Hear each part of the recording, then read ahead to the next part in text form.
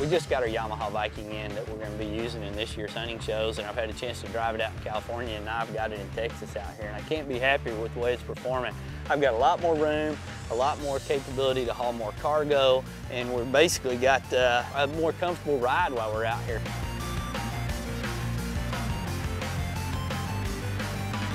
So right now we're out scouting, doing some things, running a bunch of our scouting cameras, seeing where we're going to be setting up for the hunting season yet to come.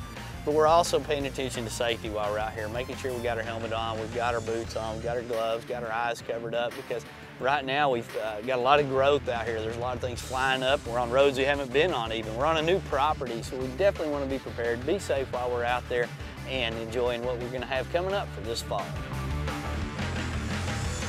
Safety ends with the operator, but Yamaha has also done its part in ensuring that the Viking is the safest possible vehicle it can be.